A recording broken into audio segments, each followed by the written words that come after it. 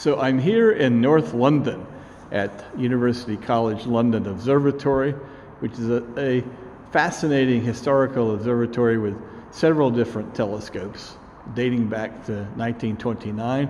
I'm joined here by Giorgio Savini, who is a physicist at UCL London, and we've been discussing not observing from the ground, but a very famous ESA mission with NASA participation. And Giorgio was the head of calibration for the HFI instrument, high frequency instrument, is that correct? Yeah, I participated in calibration, I wasn't the head of it. Okay, but we've been discussing ways to observe the CMB, the cosmic microwave background, which is the time of last scattering. That's just basically as far back as we can see, is that correct? Okay, so what's next in terms of, you're working on a new project called LightBird and many other projects, but for the CMB, what is next in terms of observing the CMB, and what do we hope to learn from LightBird?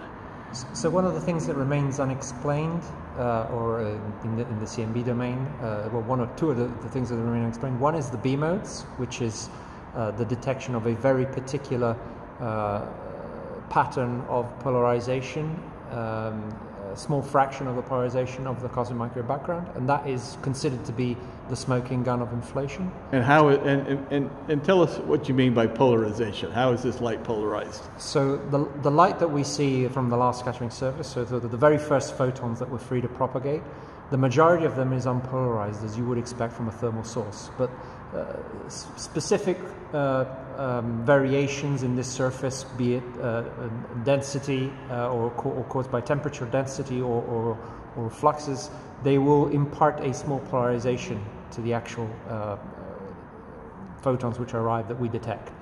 And the way in which this polarization is measured allows us to recover information on what's happening at this last scattering surface or in the moments before that. And the one that is the most prized is the large-scale B-mode polarization, so a large pattern in the way in which this polarization presents itself that can only have been imparted from inflation.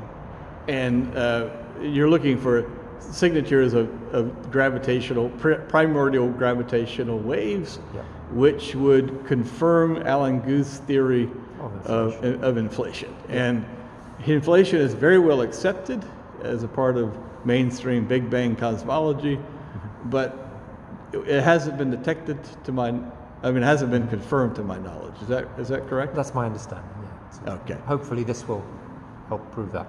So tell us a bit about the observatory here. You're standing in front of a refractor telescope, which dates from when? So this is the Radcliffe telescope. It actually comes from the Radcliffe Observatory in Oxford. It dates back to 1901. It's a Grubb telescope from Dublin. It's a 60 centimeter refractor, and it's a twin barrel, so I don't know if you can see it. And it's been now retrofitted with a CCD, but it used to have photographic plates once upon a time, obviously. And so this is still, even though you can hear traffic outside, this is a busy suburb of London, we're not on some remote mountaintop in Chile, but you are still doing professional astronomy here. Not only you're using this observatory to teach, but you're also doing professional astronomy. That's right. We have 5 telescopes.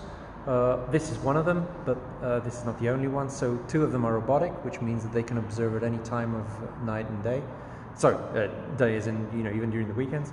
The primary function, as you mentioned, is teaching. So we teach our students, the basics of astronomy to most advanced sort of data analysis techniques. But we still find objects that we can investigate even from here. We've detected exoplanets from here. We've discovered supernovas from here. There are still things you can do, even though you're not, as you mentioned, in Chile or Hawaii. And you mentioned about Margaret Burbidge, who yes, actually worked here during World War II. She did. She not only did her PhD here, she worked on spectroscopy of Gamma Cassiopeia from a different telescope. It was the the Wilson, I believe, in the main building.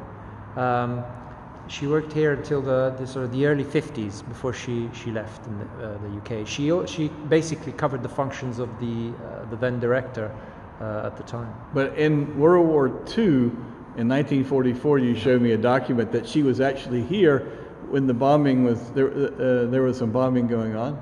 Yeah. So during the war, for obvious reasons, London was kept in the dark a lot to avoid, guiding planes with the lights of the city. So from an astronomical point of view, they saw that as an opportunity to do, some of the best dark sky observing possible. So they kept observing, they kept functioning. So they kept using that telescope because it was a reflector. They had already stored the lenses of this telescope because they thought those were too valuable. But yes, so Margaret Burbage was observing during the Second World War, and in between bombings, they were able to do spectroscopy of stars. Amazing. So thank you so much for continuing the tradition and all your work. Thank you for talking to us today, Giorgio. Thank you for coming.